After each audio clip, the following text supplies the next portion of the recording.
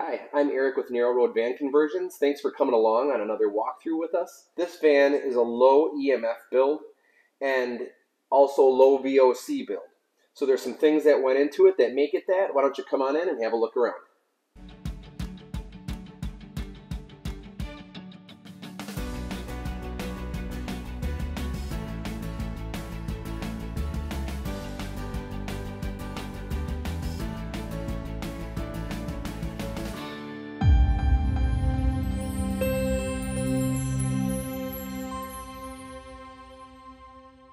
There's a few things that make this van a low EMF build, and the customers hired a consultant to evaluate the electronic needs and how to properly shield the van from electromagnetic frequencies. So one of the things I can show you is in the electrical compartment. But before I jump in there, I know a lot of people always ask me about the hinging bed, and here's a good look at it because it doesn't have a mattress on it.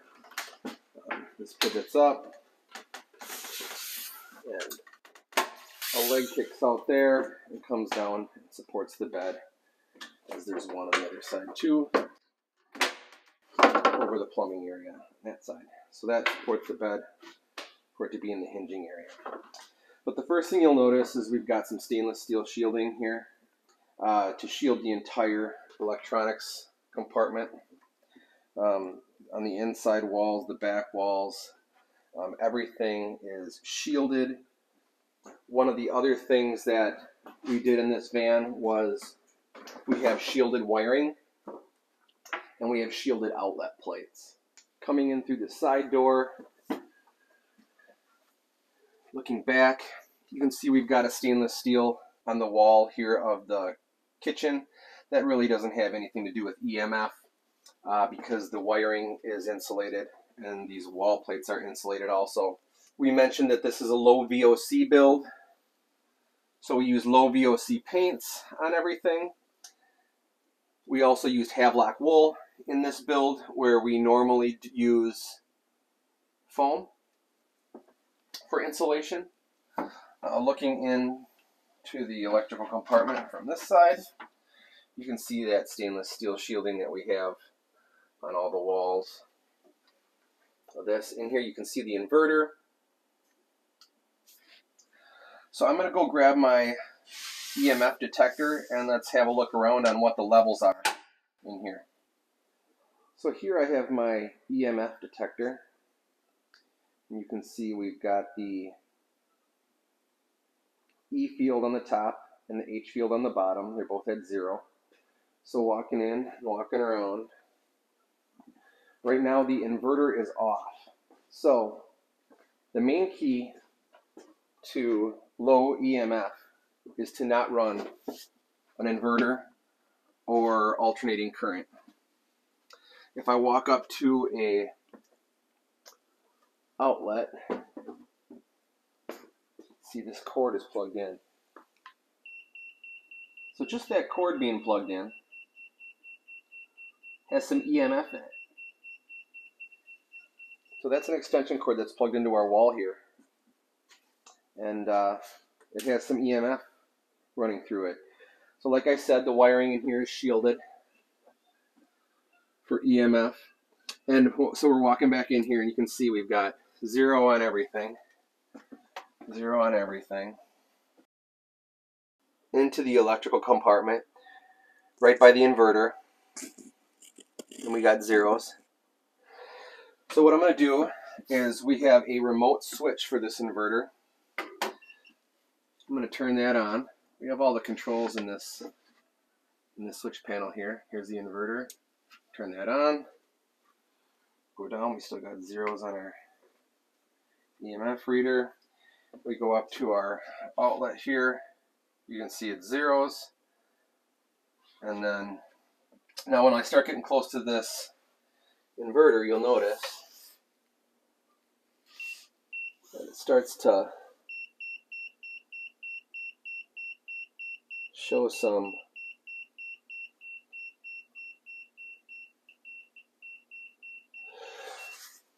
but not much. So what I did find out is that, let's say we're going to charge the batteries on this Let's see what happens when I go plug in. This is an inverter charger, and it will charge the batteries also. So when I turn it on to charge the batteries, let's see what happens.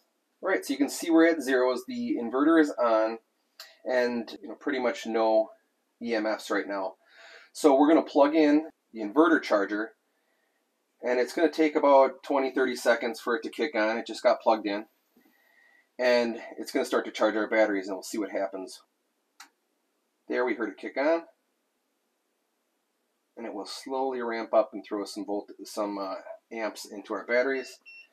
And you can see, I can hear the inverter ramp up, and you can see the numbers go up. On the lower portion, which is the H field, is at 2.6.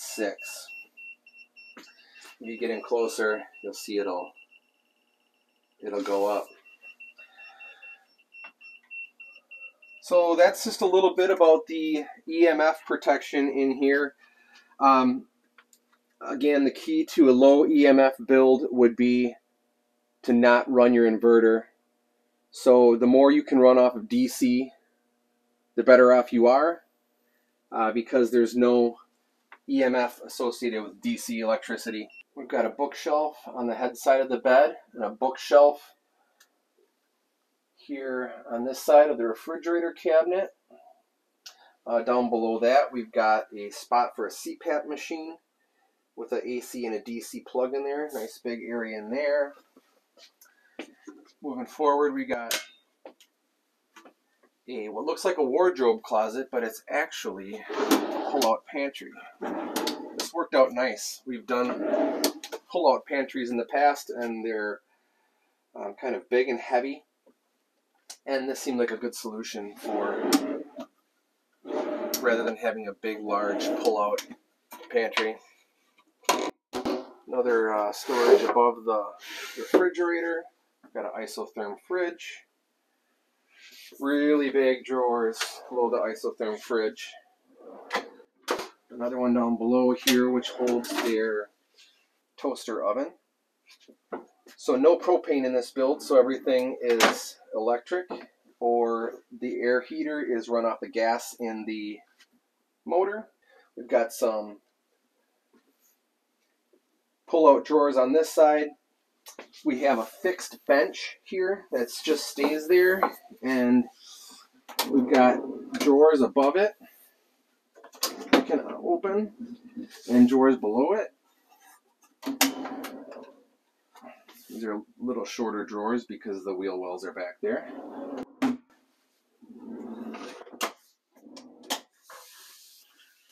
Another whole big set of drawers there. Underneath the sink, we've got a reverse osmosis water system for the drinking water with a little reverse osmosis tank here. So that filters the drinking water, which is already filtered once by a whole van filter, which is that 2 canister back here.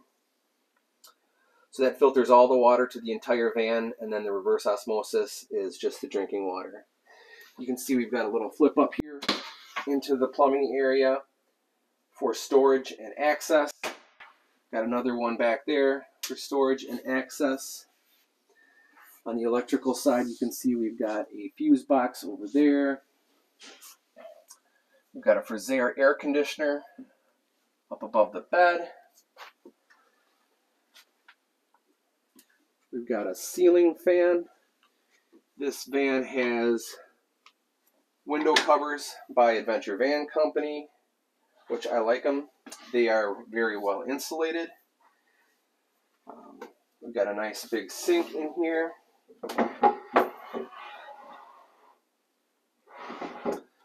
Running water. The water goes down into gray water tanks, and our control center is up here.